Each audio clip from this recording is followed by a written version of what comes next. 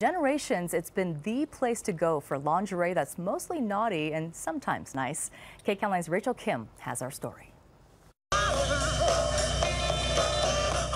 They've been known for their racy and steamy lingerie for almost 7 decades. But soon, Frederick's of Hollywood will be closing a third of its 93 stores in the U.S., including the flagship store in Hollywood. It's Frederick's. It's part of Hollywood Boulevard. You can't do that. It's disappointing to hear because I know me and all my friends, we enjoy shopping there. It's because there's so many competitors online that they can't keep up. According to published reports, Frederick's chief operating officer said they're in the process of re-engineering the whole business.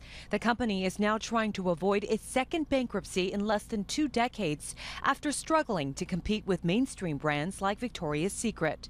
Joseph Katz, a style expert, says Victoria's Secret is one of several lines women have to choose from these days.